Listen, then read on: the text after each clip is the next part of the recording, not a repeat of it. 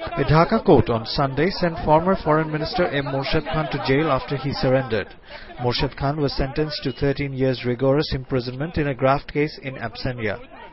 Judge Shirajul Islam of Special Court 9 on Sunday rejected the bail petition of the former minister, who appeared in the court along with his lawyer. Public prosecutor Musharraf Hussain Kajol opposed his bail. Morshed submitted another petition to the court for providing him with proper treatment and division in jail that was not opposed by the public prosecutor. On August 4, in 2008, Morshed Khan was sentenced to 13 years imprisonment on charges of amassing wealth illegally and concealing information in his wealth statement to the Anti-Corruption Commission. One of his lawyers said that he returned from Singapore this morning.